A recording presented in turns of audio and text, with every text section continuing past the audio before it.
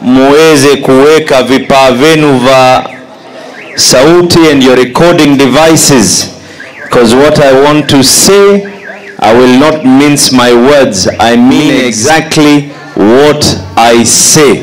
Kwanza nataka kutoa shukrani za dhati kwa familia ya ndugu yangu Hassan Ali Joho kwa kuweza kufadhili mpangilio kama huu. Na mimi siku zote humwambia ya kwa Mwenyezi Mungu akikubariki amekubariki. Na lao angetaka angekuwa amejenga kama hili pale kwake nyumbani. Lakini akaamua kuweza kuijenga hapa, nia na madhumuni ni watoto wetu waweze kufaidi na uwanja kama huu. Hakuna sababu yoyote ya kuwa mwana ambaye kwamba ni wa maskini asiweze kutumia vifaa kama yule mwingine ambaye babake na mamake alimezaliwa na akawa ni matajiri. Na hii ndio sura na taswira ya Kenya tunayoitaka sisi, ya kwa every single person grows up knowing that they have an equal opportunity to be able to succeed in this country. Leo nataka kuweza kuyazungumza. Unajua hivi majuzi kuna zile promotions zilizoweza kufanywa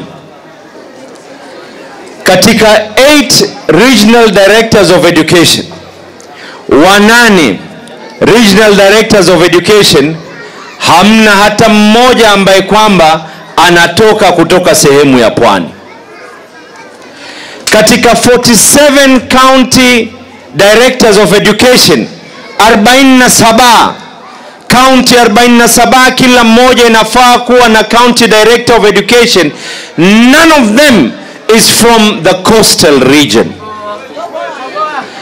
Katika wale ambao kwamba ni sub county directors of education waliokuwa promoted, ikaonekana ya kuwa hakuna yoyote anayefaa kuwa promoted katika kutoka eneo hili la pwani isipokuwa mmoja peke yake anayetoka Lamu, ndugu yetu anaitwa Ndegwa peke yake. None of them were deemed to be fit. You know, let me tell you, we live in an era where we will not regret and we will not fear saying what needs to be said. Hatuchi.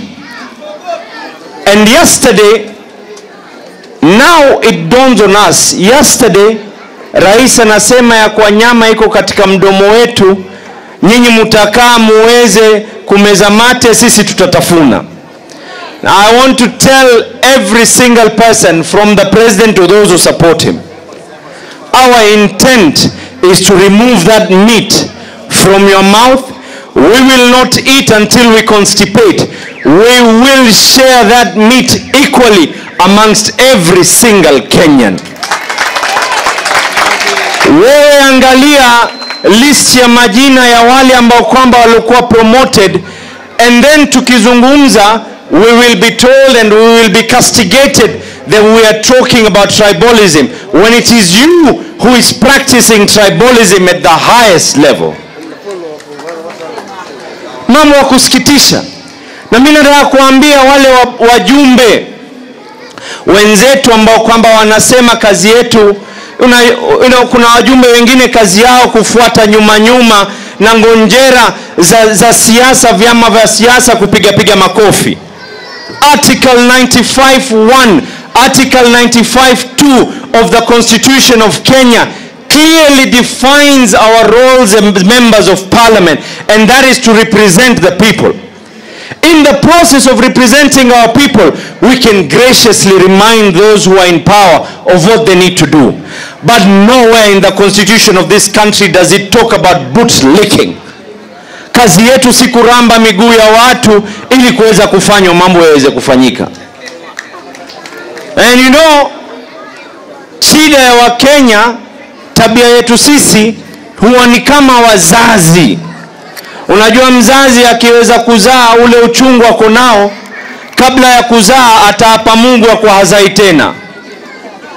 Akishazaa tu pale mara moja, basi mwakani ataza mwingine na mwingine. This is the mentality we have as Kenyans. Wakati tukifanya by elections za Malindi, nilitoka na nikazungumza nikasema ya kuwa dada yetu Sumaya has been fired, na akawa replace na mtu ambaye kwamba si mpwani mwenzetu. Tulipoweza kuzungumza vile kabla elections, mbio Sumaya was reinstated back into place. What happened after those elections? Akatolewa tena, akaingizwa tena.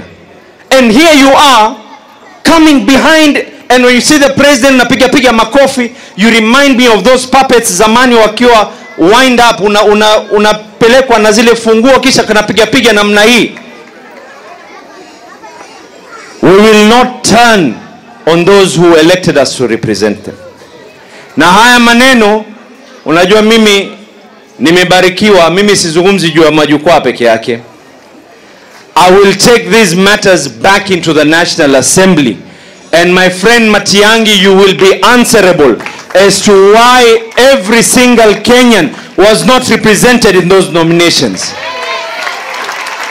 We will not shy away from speaking the truth. We will not shy away from telling you the way it is, because our responsibility is to ensure these children who are in front of us shall have a better life than the way that you are sending us as Kenyans right now. Governor